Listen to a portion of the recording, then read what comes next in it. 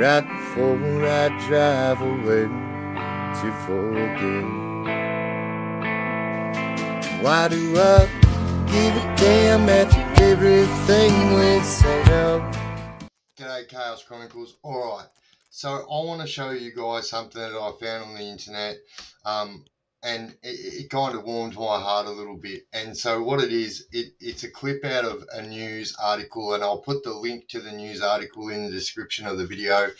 And so what's happened is 3 people have pretended to be police, and they have gained entry to this couple's house, and they have then stabbed the owners of the house, and there was a 5-year-old kid in there that come running out and was trying to hit and bash these people that were stabbing his dad and mum and whatnot.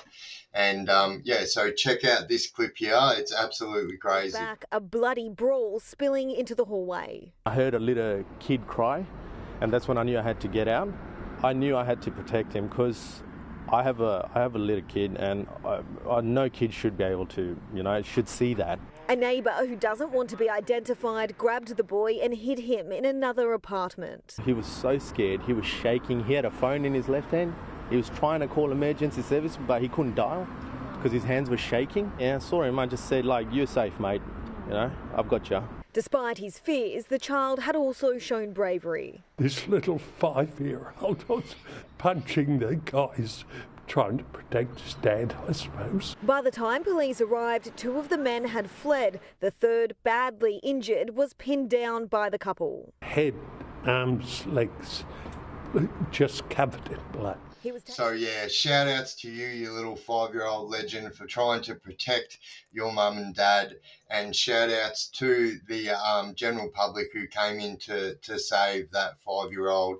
And yeah, just know also that this kind of behaviour, so because there was women and children there is a very high chance that when these people get to jail, that they are going to get muffed up for that. So once people find out that there was a little kid involved, and that there was, literally a little kid involved in the robbery, then people are going to get dealt with accordingly. And when I say dealt with accordingly, that's probably going to mean a couple of shank sandwiches, and yeah, they will get what they deserve. But yeah, shout outs to you, you little 5-year-old legend, and shout outs to the general public for coming and help, which is a bit of a rarity these days.